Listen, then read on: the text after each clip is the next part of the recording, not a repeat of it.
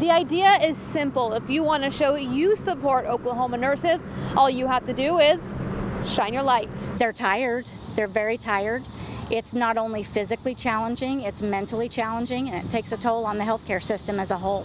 Many hospitals in Oklahoma nearly up to capacity as the pandemic surges on. It's been challenging.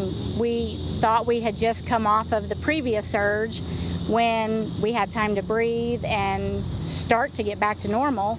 And then this surge hit again. Kim Williams, a registered nurse at Integris, calls a day at the hospital controlled chaos. You know, the nurses, the other healthcare professionals, they do a fantastic job of trying to take care of the patients and family the best that they can with the resources that they have. So tonight, the Sky Dance lit up in blue to show support.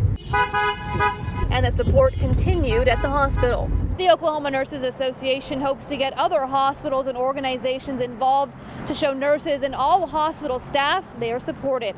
In Oklahoma City, Shelby Montgomery, KOCO 5 News.